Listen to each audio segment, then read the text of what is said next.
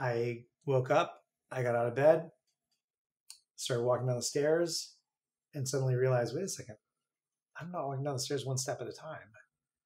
And I took another step and I was like, wait a second, my feet aren't swollen. And it was the first time in probably 11 years that I'd gotten out of bed without my feet killing me. Like it used to be sometimes even just to touch the floor was like somebody hit my foot with a hammer. So I'd have to like put my legs over the bed and then sit there for 10 minutes and then kind of get up and I'd walk like an old man. I could barely move until I had been moving for like an hour and a half in the morning. But I was like walking down the stairs like a normal person.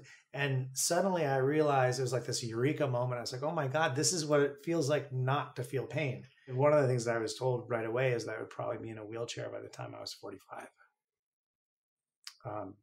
I'm 45, I'm not in a wheelchair. I've been a professional chef my whole life, and I was cooking in the professional kitchen, which is not an easy place to work. Everybody's seen reality TV shows, you know that it's 90-hour work weeks, and chefs are prone to screaming and quite a stressful environment. And I just started feeling crappy in my late 20s, and I just wrote it off to being part and parcel of being a chef. But eventually it became clear that there was something severely wrong with my body. I started getting really bad acute attacks in my right shoulder. I also just felt like crap all the time. I just felt like I was exhausted. My body felt swollen and sore. I had headaches all the time. And then I started getting these acute attacks where I wouldn't be able to even move my arm. It was so painful. It felt like somebody was like stabbing me in the shoulder.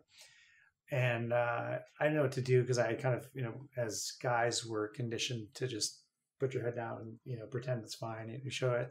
If you admit that you don't feel well, it's a sign of weakness. And so I just tried to like soldier through it. But it got to the point where I really had to, obviously there's a major problem. And I started going to the ER. I didn't know what else to do. And they'd x-ray my shoulder and ask if I'd had an injury, which I hadn't. And then they'd send me home with painkillers, and that was that.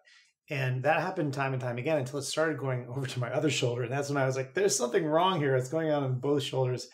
And it happened in my hip. And when it happened in my hip, that's when I was admitted to the hospital, and I ended up I was in the hospital for like 10 days, I think. And I was under observation. So in so much pain, I could barely speak. It was in so much pain.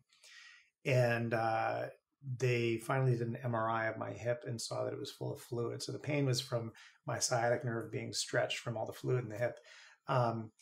And they thought I had an infection, which I didn't. And so eventually they'd send an email to all departments within the hospital to see if there was anyone who could understand why I would have such a high white blood cell count, so much fluid in my hip with no infection. And that's when the chair of rheumatology came back and diagnosed me with rheumatoid arthritis.